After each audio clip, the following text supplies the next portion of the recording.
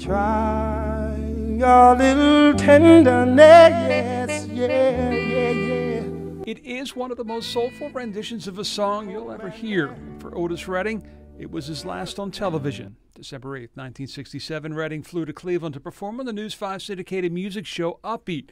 David Spiro worked on the show as a teen with his dad, Herman, who was its producer. Musical talent appearing with host Don Webster ranged from rising Motown stars to rock royalty.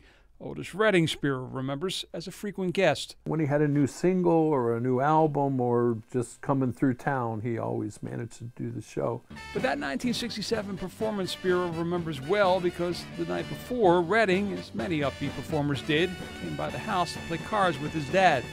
Unfortunately, on this evening, Otis lost his paycheck.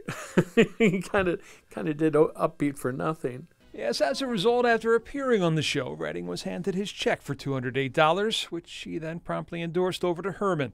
His son still has it. Spiro remembers watching the Browns game with his family the next day when his father got the call. The plane carrying Redding and his band had crashed into a lake in Wisconsin, killing the singer and 6 others. The pieces of the plane, part of a permanent display at the Rock and Roll Hall of Fame. It was kind of devastating. It was the first death I'd ever had to deal with of somebody that I really knew. And, you know, I'd known Otis for years at that point. And the fact that, hey, yesterday everybody's laughing and singing and having a great time, and now he's gone. Now, 2 days before that final performance here at News 5, Redding would record what would become posthumously his biggest hit, Sitting on the Dock of the Bay. The whistling at the end of that song?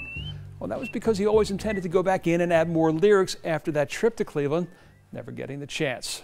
Otis Redding was just 26. John Kosich, News 5.